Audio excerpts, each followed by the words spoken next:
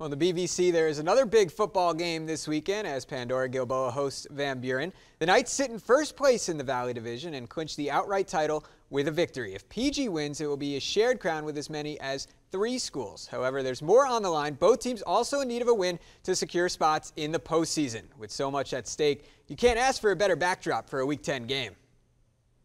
I mean, obviously you can tell this one means a lot more than some of the others, but you know, we just need to work harder. And with how much it's not just the BVC title or the Valley title, it's the playoffs riding on it and everything. So we definitely take this one to heart, and we're just working hard, you know. We're having a good week. We know it's a big week. We know there's a lot on the line. Kids have been focused. You know, it's Week 10, and it's a relevant game being that we're a potential Week 11 contender. So kids are focused. Kids are ready to go. Seniors have been leading them all week, so we know it's at stake and looking forward to a big week. A postseason appearance for the Knights would be their first ever in school history, so it's something that they have been thinking about for a long time. I know a lot of coaches just go week by week and see what Week 11 brings.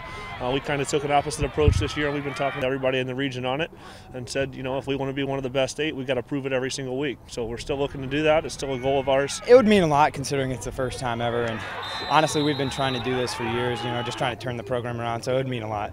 As for Pandora-Gilboa, they can still get in the playoffs even with a loss, but the Rockets are focused on finishing the season strong. Regardless of the whole win you're in thing and all those types of things, we want to win every game we play.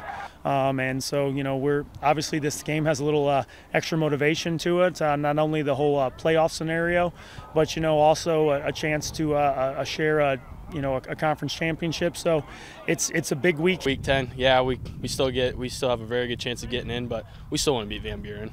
Pandora's Jacob Basinger and Van Buren's Ross Adolph will play large roles in the outcome as both carry the load in the ground game. They average over 8 yards a rush and lead their respective teams in touchdowns. We like to run the ball. They like to run the ball.